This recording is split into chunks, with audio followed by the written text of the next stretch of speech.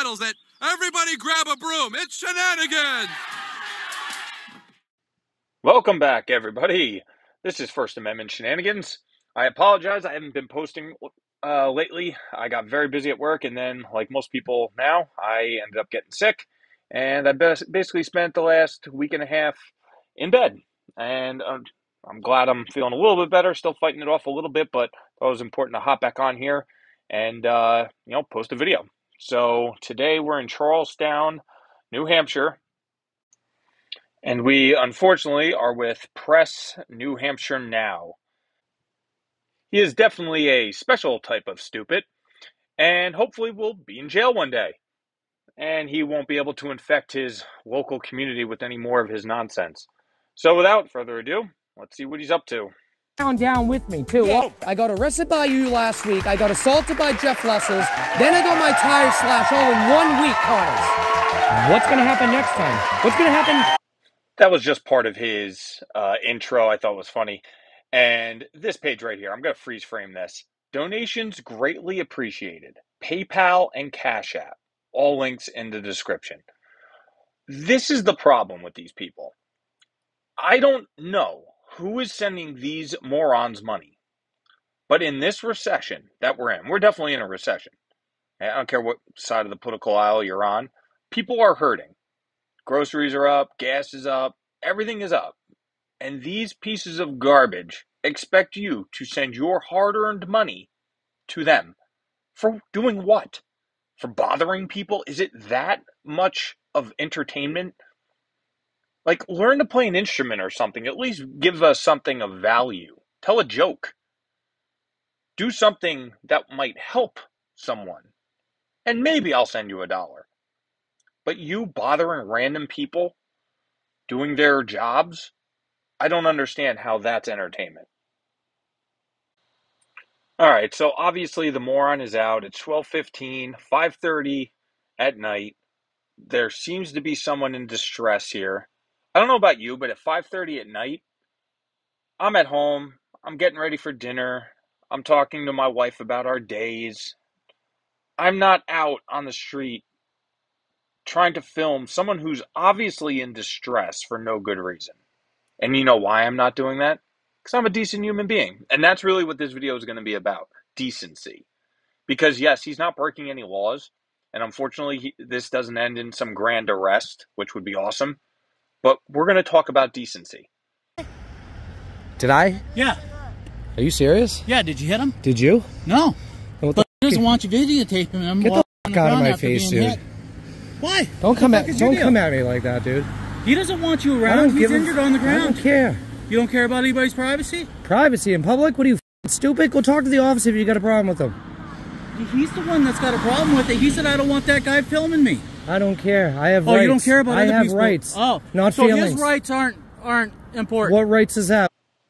All right, so what that guy is doing, obviously he's in the wrong telling this moron that he can't film. He obviously can film. It's public. You can film anything you want in public. I've talked about that a couple times. Everyone will admit that. But here's the kicker. Should you be filming a person in distress? We see this in the news way too often. Someone gets hit, someone gets hurt, someone falls down, someone is about to get hurt. And instead of aiding the person, we decide to pull our cameras out and film it. Someone's getting mugged, we film it. Someone gets into a car accident, our first response is to film it. Now, not to share too much information with you, but again, I was a teacher. I was also a lifeguard. I was taught that when you see a situation, someone in danger, someone needing help, you react. You go and help that person. You don't film them, especially when they're on the ground in distress. You might be filming the lowest part of their lives right now and putting it on the internet for the world to see. This might be this gentleman's worst day of his life. And now you're putting it on the internet to make a couple of bucks. How dare you? And you should be ashamed of yourself. What amendment? The What injured amendment of person that doesn't privacy are want you talking about? The person that's injured on the ground who doesn't want you videotaping him. Yeah. He has no rights. He Rights doesn't of have a what? right to a little bit Privacy? of privacy after somebody's hit him In with a car? public? Yeah. You okay? Put a f***ing tent up. There's your privacy. Oh, so Get the fuck out of here, dude. yeah. Yeah, go f yourself. Go Watch fuck out for yourself. traffic, You buddy. go do your thing. Watch out for traffic. Go do your thing, man. I am. You want a cigarette, buddy? I'll give you a cigarette.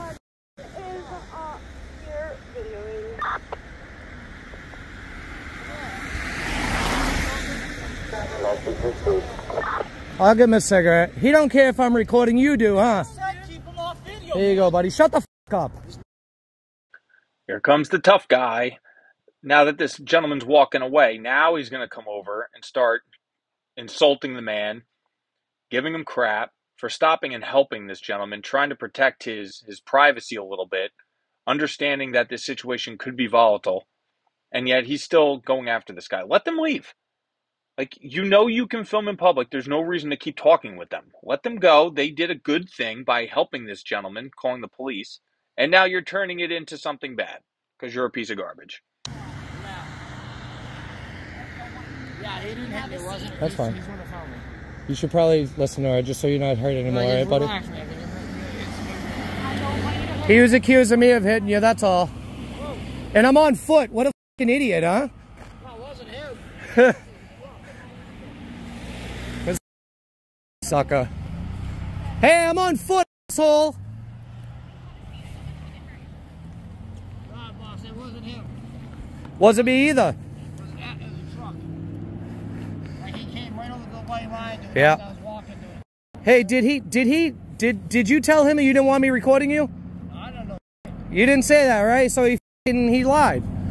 Go figure. I said nothing. You should have. But you should have. You should have. Protect my rights. No, what is it, Foster? Right? Okay, her job in this situation is not to protect your stupid right to film anything you want in public. When she encounters someone who's been hit by a truck, allegedly, and is hurting on the side of the road, her job is to assess and make sure that this person doesn't need an ambulance, doesn't need medical attention immediately. Her default is, well, let's make sure that, News Now, New Hampshire, or whatever your dumb online name is, let's make sure that he has his filming in. Learn how to de-escalate. Thank you for the cigarette, but relax. Yeah, well, when people like that come at me. I don't need this. I love it. Even the guy who just got hit by a truck is telling you to calm down because he sees that you're a lunatic. I don't need this. I understand, man. I got you. I said, don't worry about that.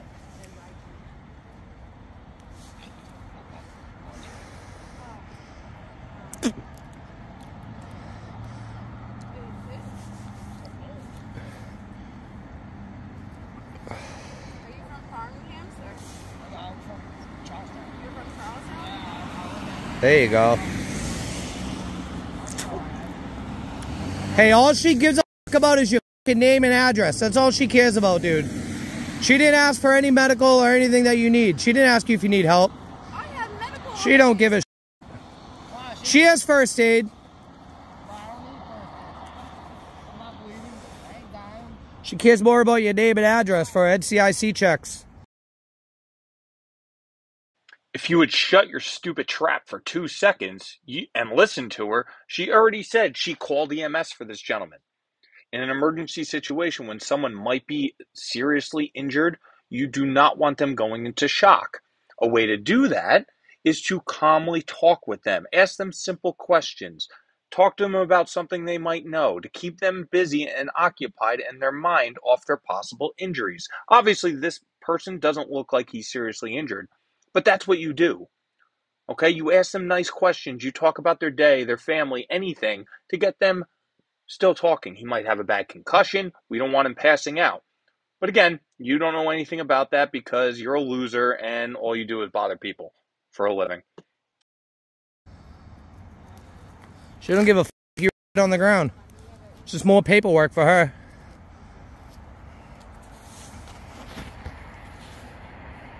Well, I flagged that person down to stop. Yeah. That's all. That's good. She did nothing wrong.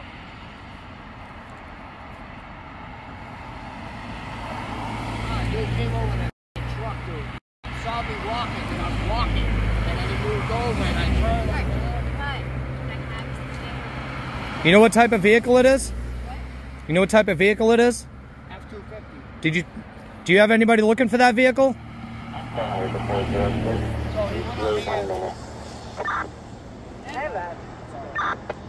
he went up here, he stopped right there. Yeah. Okay. Did you see where they went after that? They went down. It's a little fucking late for that. They went back that way? Yeah. See where they went after Yeah, you should probably call that in, huh? To state police. Again, he puts this on his screen, fails to de-escalate, fails to send out bolo on vehicle. The immediate attention when someone is injured is the injury. They can find the vehicle later. They can put out a search. They're not going to find it now. It's dark out. She's obviously on a deserted road.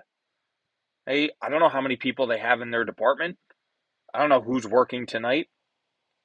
Hey, she is trying to make sure that this gentleman gets his medical attention first. Make sure he's squared away, he's not seriously injured, and then they will handle finding the possible truck that hit him. So it was a black F-250? Yeah, black F-250. Yeah. You want me to call it in? I could call it in. No, we want you to just shut up. Incredible. This call's 15 minutes late. She's just now calling it in. Right there. Not that. The other vehicle. I'll talk to Connors about it, no worries. Well,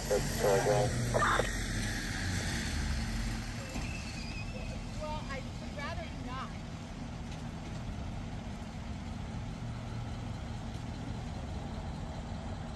No.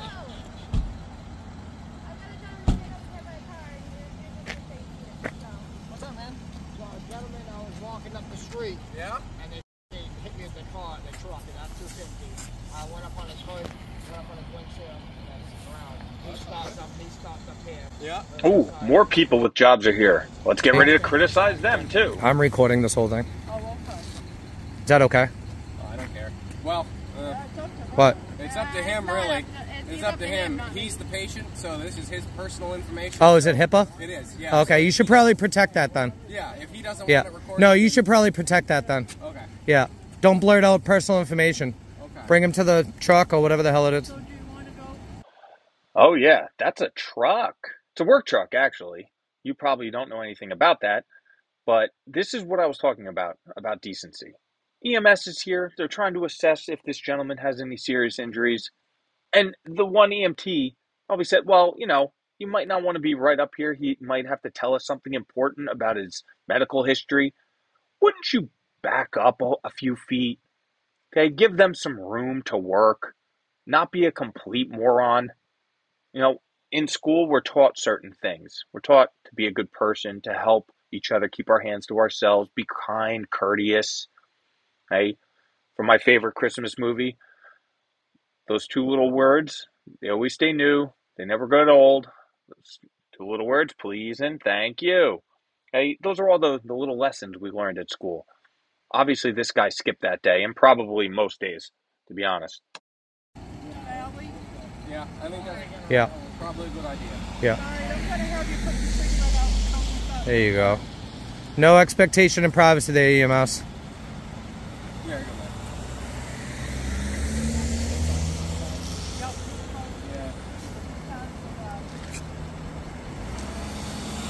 Incredible.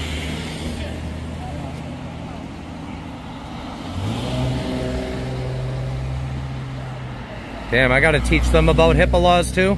You know I can't violate HIPAA laws, right? Once we get you in the truck, we're gonna...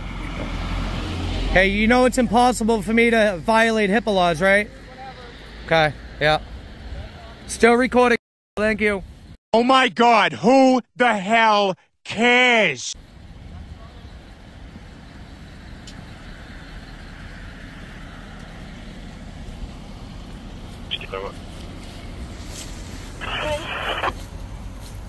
Just let me know if I'm here, please.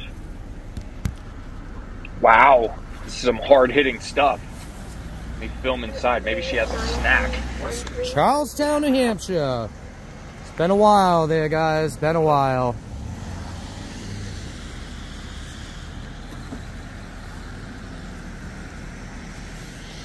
And he's just standing there, obviously filming nothing. This is the best part, though. The officer's going to come back and just, like, beeline for her truck and not give him the time of day. Watch this. What was your name and badge number again, please? What was your name and badge number? What is your name and badge number? For the record, please. Oh, you f***ing piece of shit. Oh, that is awesome. I don't know if you could hear it, but she just said, you already know it. Like, leave me alone. She gets in her car and she drives off. That is amazing. There she goes.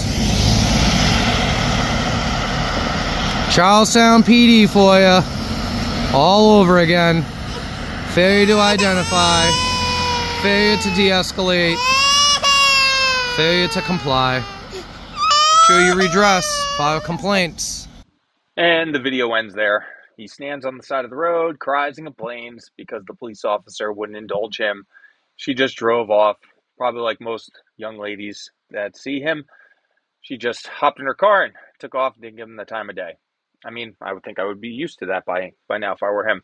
Well, that's it. Unfortunately, he's not arrested this time, but he does look like a complete moron. Well, that's it for this one. Please like, subscribe, share, comment. I really do enjoy it. I'm having fun commenting and interacting with you guys, so please keep it up. I'm super excited for this. And if I don't see you before or talk to you before, I hope everyone has a Merry Christmas and a great New Year. Oh, one last thing. Press New Hampshire now. Mother, I just want to say, I really hope you fucking get Lou Gehrig's disease.